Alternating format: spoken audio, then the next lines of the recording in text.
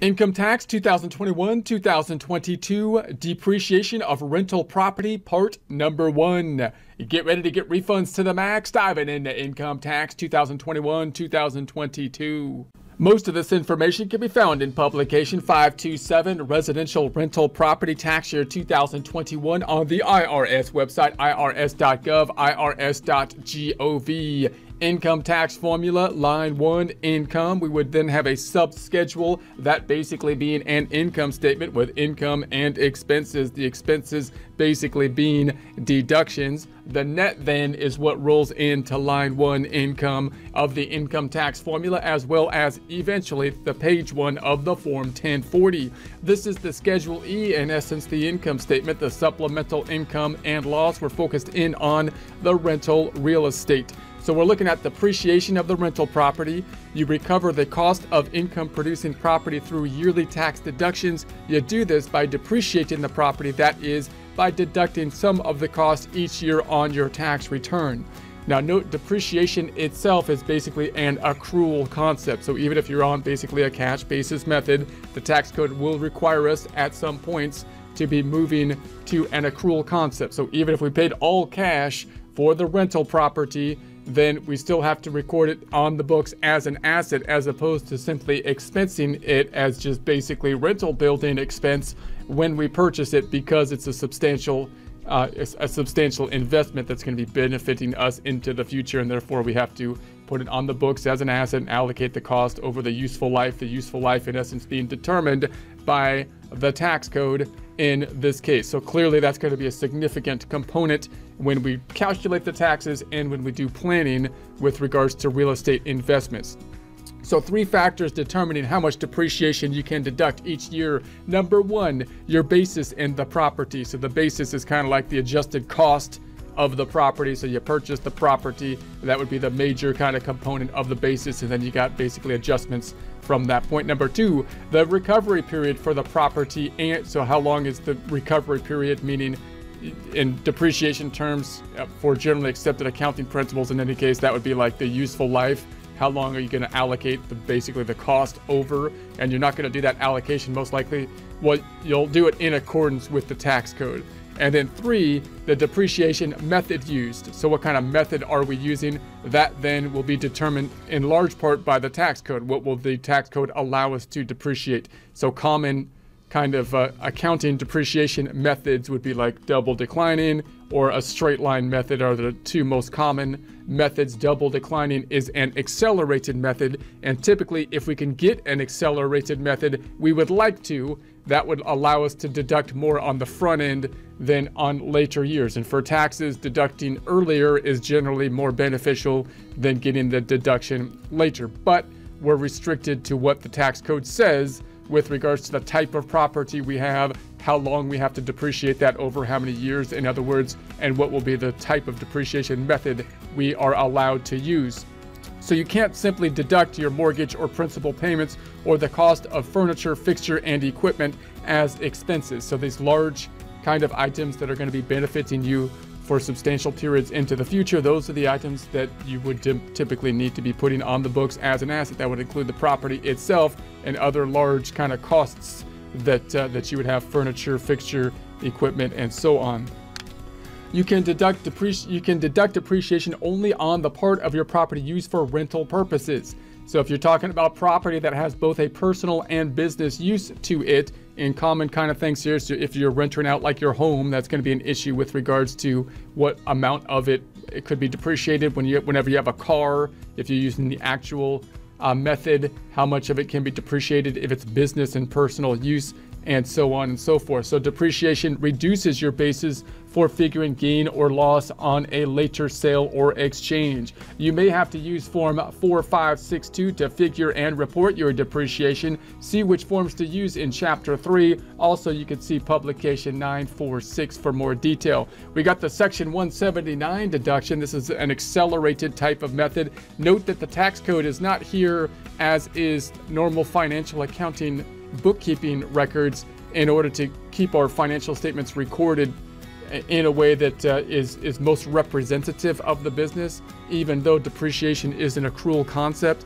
the depreciation could be altered, in other words, to serve other purposes, such as stimulating the economy, for example. One way they like to stimulate the economy is allow people to take more of the depreciation costs up front, which is hopefully going to put more cash in the economy. They might, we'll see what happens with these laws in the future, because the economy seems to be overheated at this point. So you could have changes to these. They've been quite aggressive on the accelerated depreciations. So the Section 179 depreciation is a means of recovering part or all of the cost of certain qualifying property in the year you place the property in service. It is separate from your depreciation deduction.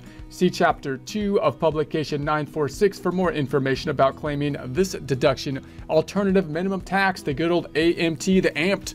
So if you use accelerated depreciation, you may be subject to the AMT, alternative minimum tax. Accelerated depreciation allows you to deduct more depreciation earlier in the recovery period than you could deduct using straight line method, same deduction each year. So in other words, if you can use an accelerated method, that would typically be beneficial for taxes, because that means you're going to be deducting not an even amount over the useful life or the life of your allocation of the cost, but rather more in the front end. You're front loading the items, meaning you're getting the benefit up front, which is typically good for taxes. But they might say, hey, alternative minimum tax is going to stop you from getting that quite so beneficial benefit from that in some instances.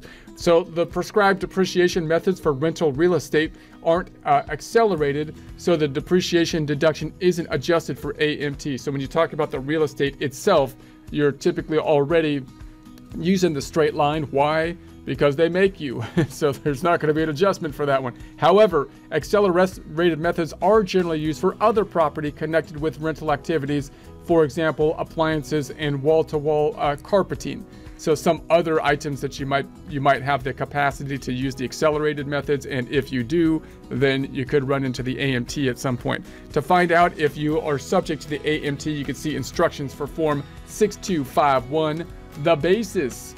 The following section discusses the information you will need to have about the rental property and the decisions to be made before figuring your depreciation deduction. So the basis is kind of like the cost that, when you first buy it, like it's going to be the cost, but then there's questions as to what should be included in the basis. What do you need to capitalize in the basis, as opposed to things that you can expense up front. When you're talking about the purchase of real estate, for example, that gets kind of complex because you've got a lot of stuff going into the actual purchasing process. You got to go through the escrow process. You got to pay a bunch of people. How much of that stuff is deductible up front, and how much of that stuff is the cost of the property that you're purchasing that you have to capitalize. Now note, as you're thinking about these costs, these are usually things that will happen up front or at the purchase time. Once you've figured it out, it's going to be easier, to do your taxes after that point.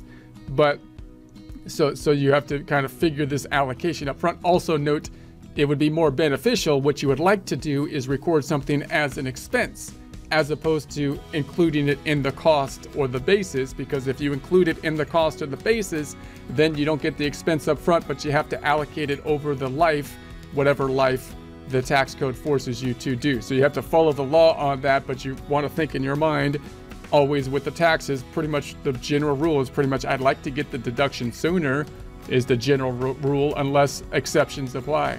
So what rental property can be depreciated? You can depreciate your property if it meets all the following requirements. You own the property. You use the property in your business or income producing activity, such as rental property.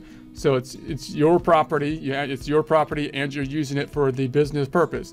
The property has a determinable useful life. So we can determine what the useful life is. The property is expected to last more than 1 year, which most real estate property, you would think, what property you own. To claim depreciation, you must usually be the owner of the property. You are considered to be the owner of the property, even if it's subject to a debt. So note that people often say, like, well, the bank owns like 80% of my property. That's not really true, even though you have a loan with the property that's as collateral. And you can tell that because if you're voting, like in your home, and you're saying, what color should we paint our house today? It's not like the bank can come in and say, hey, I have my 80% share and I want to paint it blue.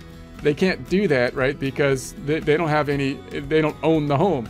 They have recourse if you don't pay off the debt. That's going to be a different type of thing. So even though you own a loan, that doesn't mean like the bank owns the home. They have recourse in the event that you default on the payment of the loan. They don't have any kind of say on what you do with the home unless that happens. So rented property.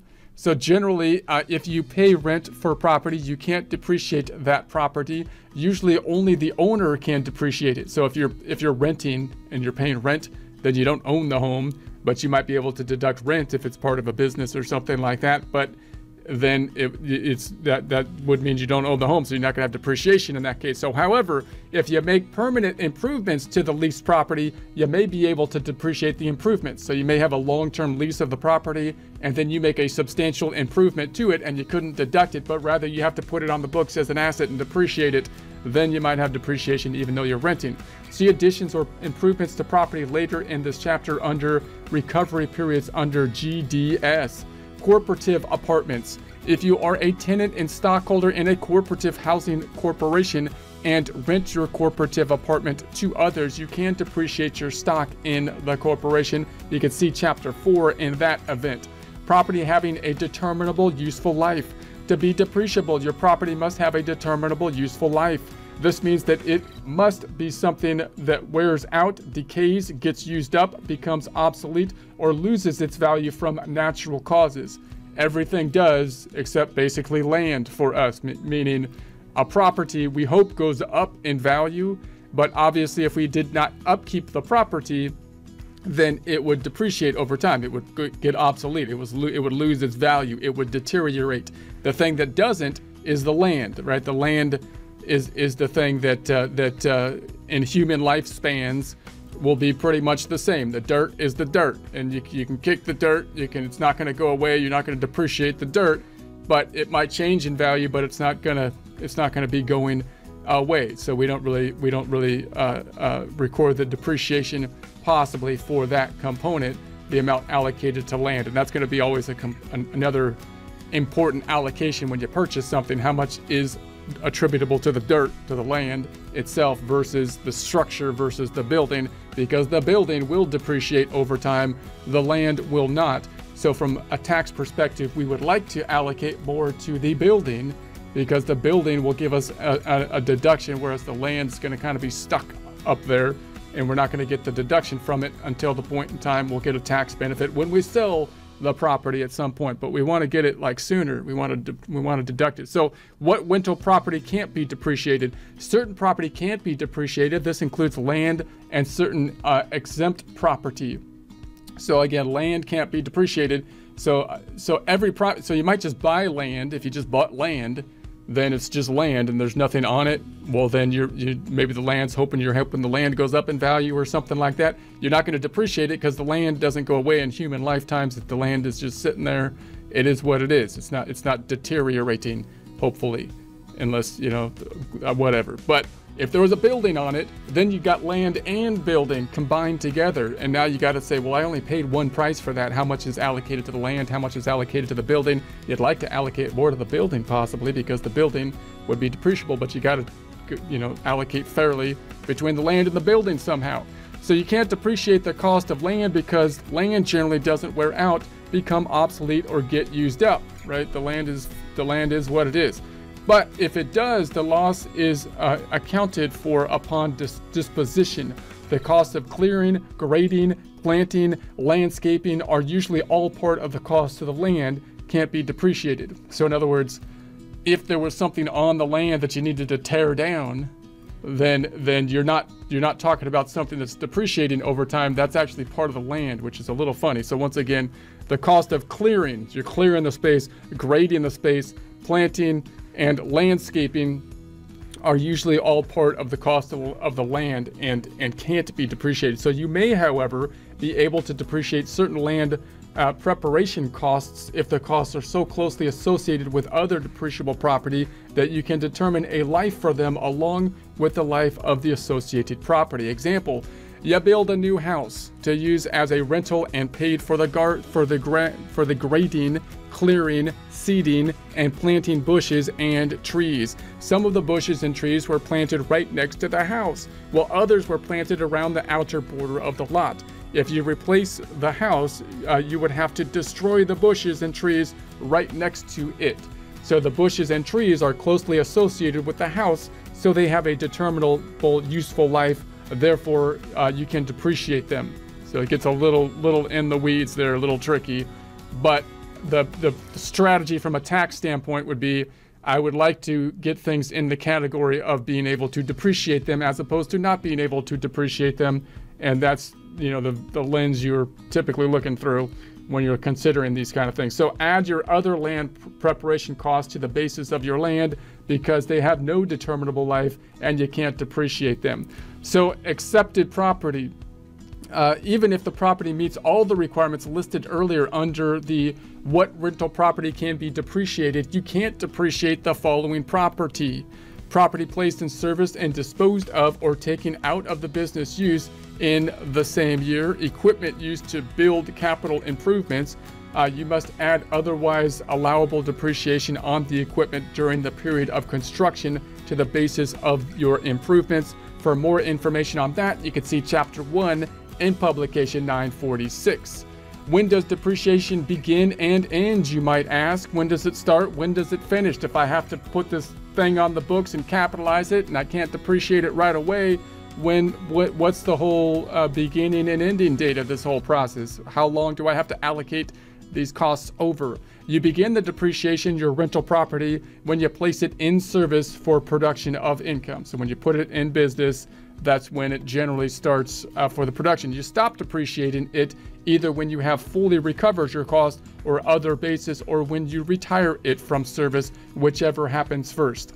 Now this first one, you begin depreciating your rental property when you place it in service. Obviously, if you just bought a rental place for renting it, then it would be pretty straightforward. You bought it to rent it at that point in time. If you build a piece of property, then it gets a little bit more confusing because now you're building it, and you would think that once built and you put it in place, that's when the depreciation kind of takes place. If you're converting something, or if you have like a home that you're converting to a rental, then you have the home, which you weren't depreciating before because it was a personal residence. Although you might still get a benefit from something like mortgage interest and property taxes, you don't typically depreciate the personal residence, and then you convert it to rental property.